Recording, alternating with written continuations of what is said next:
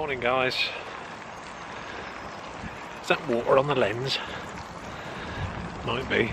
It's raining. One of the disadvantages of doing a video every day, you have to come out whatever the weather.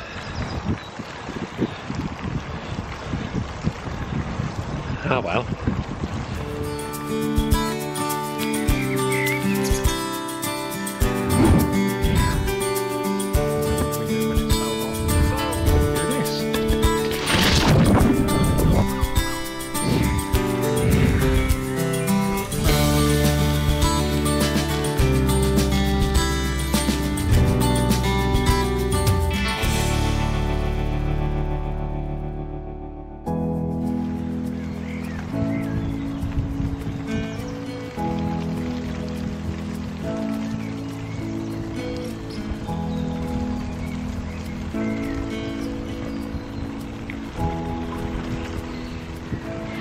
So one of the great advantages of doing a video every day is that I get to comment directly on some of your comments that you've left me on yesterday's video. Isn't that good? I shall write back to you as well, just so that other people can see the answers. But yeah, I thought I'd answer some of your comments before we have a chat about my bags as promised this morning.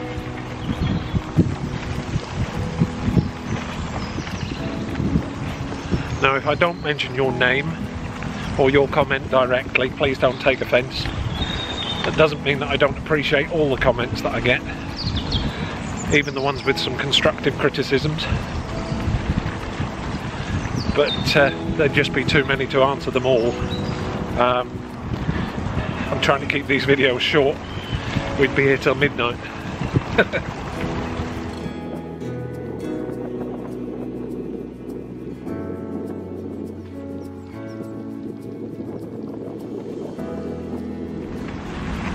So DS4547 asked me what's the name of the canal that I cycle along.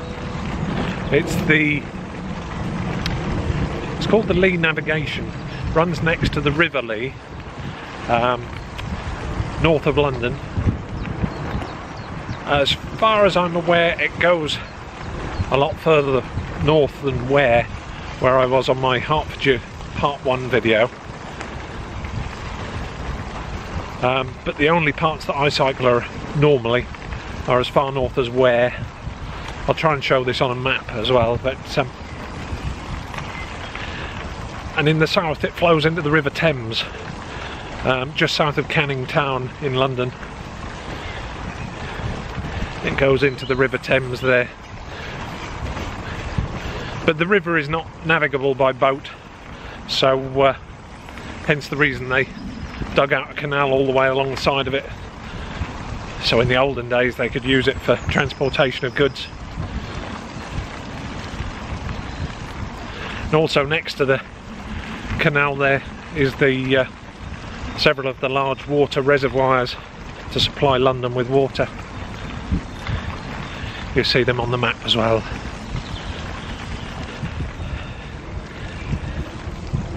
So Lauren Tubbs left me the comment wondering whether the tent pole that makes up my whip would separate on a windy day. Lauren, the poles come with a separate piece of elasticated cord.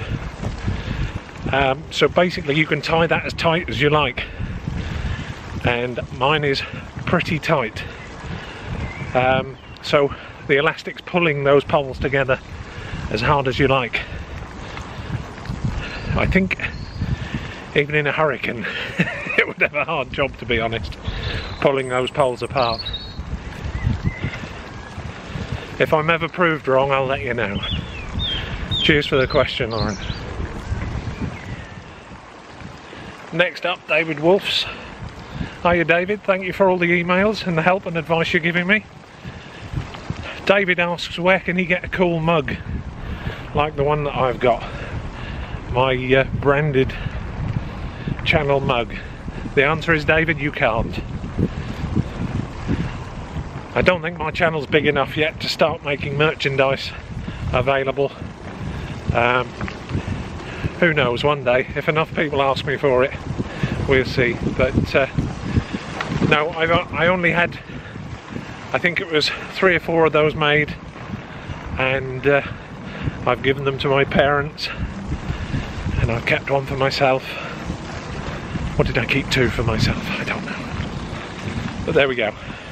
Maybe one day. Cheers, David.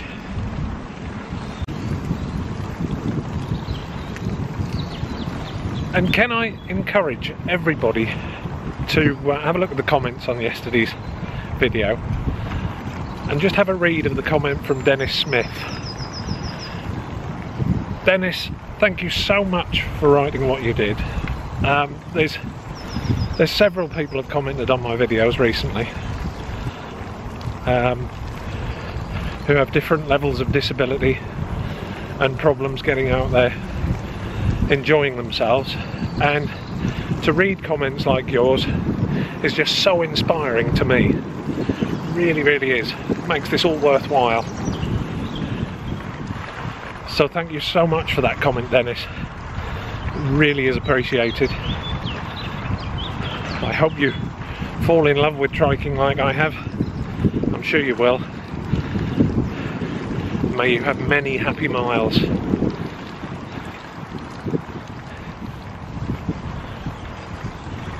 So I'm sure there's some other fantastic comments on there that I could be reading out, but I guess we'd better get on with today's video, otherwise this one's going to be longer than 10 or 15 minutes again, isn't it? But no, thank you everybody for the comments and suggestions. We've already started to build up a list of some extra bits that I'm going to talk about over the coming days, so thanks very much. You know, I really am getting wet. Ew. Barely see it in the camera, but it's not constant rain, but it's on and off. So I have to put the camera away when it starts chucking it down. But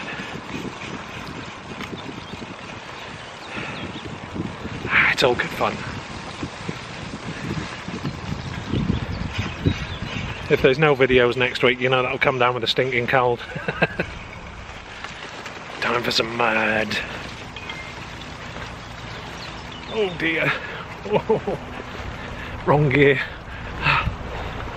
There we go. It's better. Off-roading in the wet. But there's a path I want to get to over there. And it's fun. Let's go through this way. I've not been this way before. Oh no. There's a reason I haven't been this way before.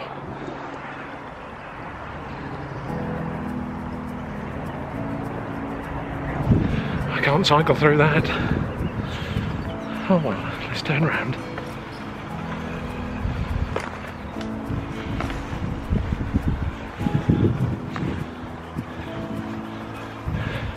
Do electric assists have a reverse gear? Genuinely, I have no idea. I'll probably think about it later and think to myself, that was a stupid question. But anybody know? Do they have a reverse gear? If they don't, they should.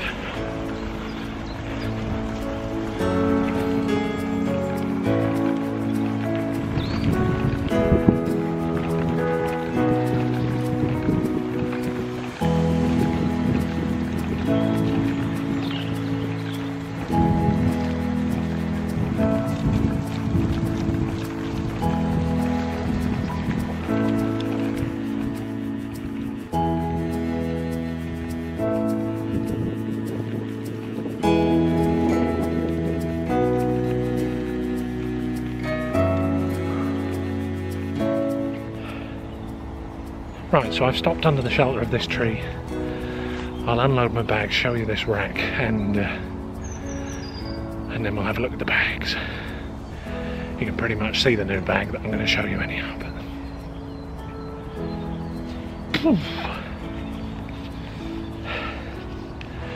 Right, let's go for it.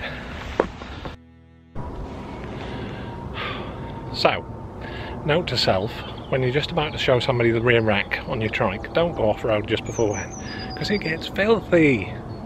I just had to wipe down the back of the trike with a cloth so that you can even see it under all the mud. Same with the bags, but hey, they're all wiped off now.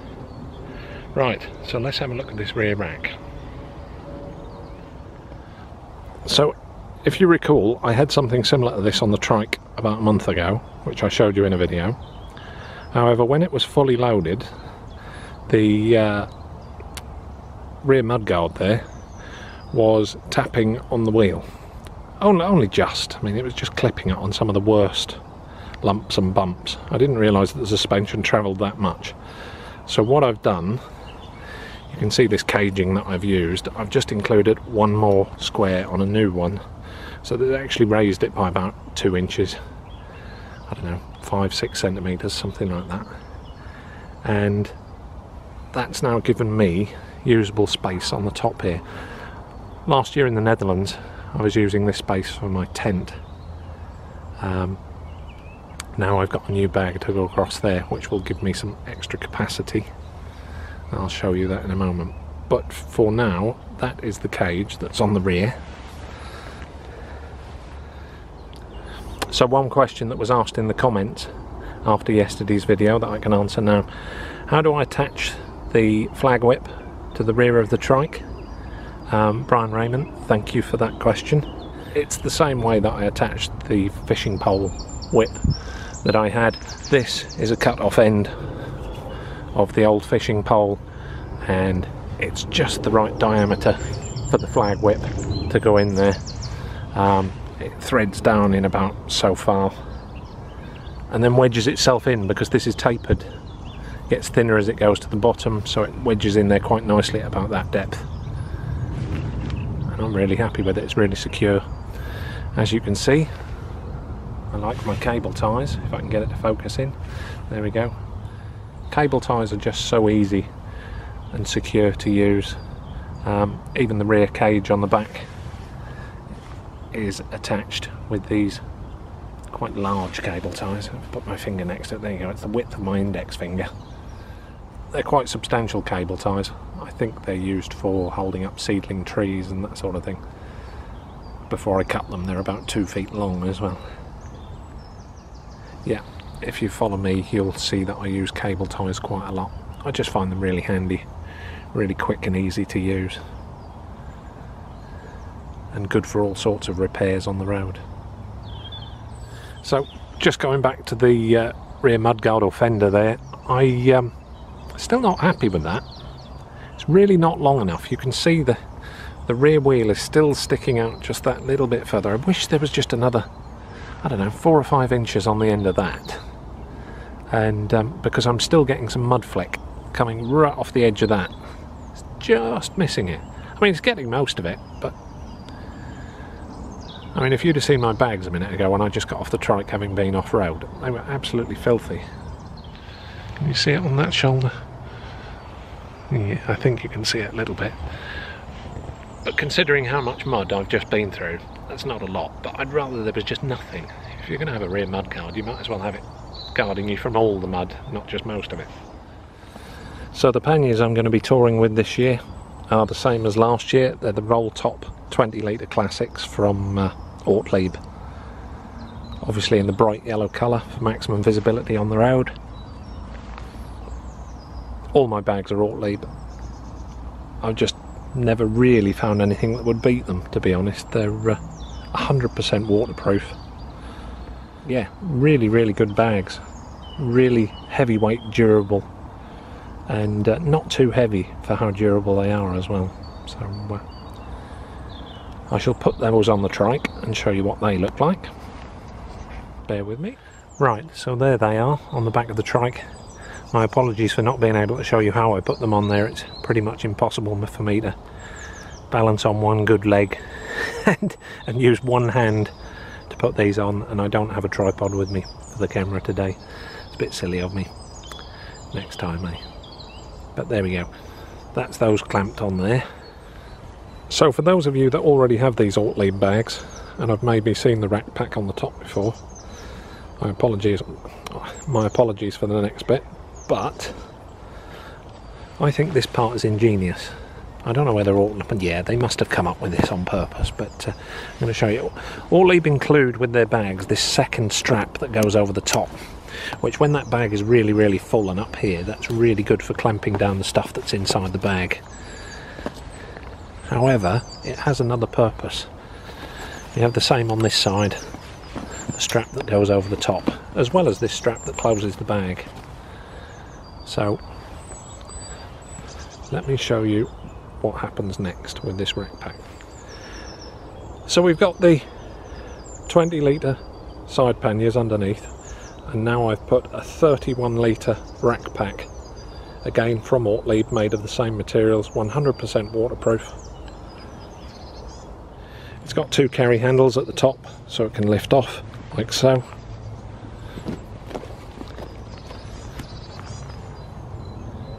And that sits on top of that rack quite nicely.